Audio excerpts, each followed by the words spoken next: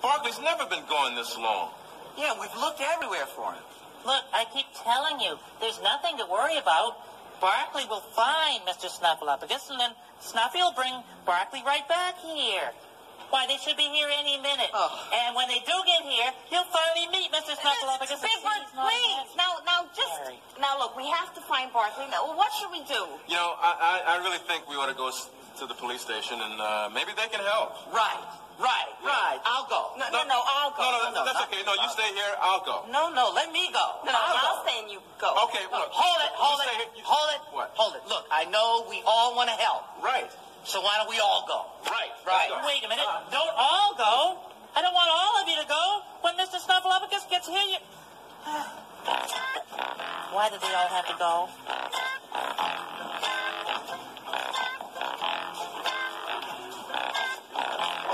Oh, Snuffy, here you are. Hello, Bert. Look who I found. He followed me all the way to the Snuffle Barn. Bert, what's wrong? Well, just look, Snuff. I don't see anything, Bert. Or anybody. They all went off looking for Barkley. Oh, but Barkley is here, Bert. Yes, but so are you.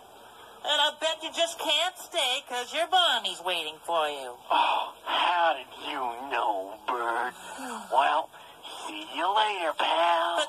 But Snuffy, can't you just stay a little bit?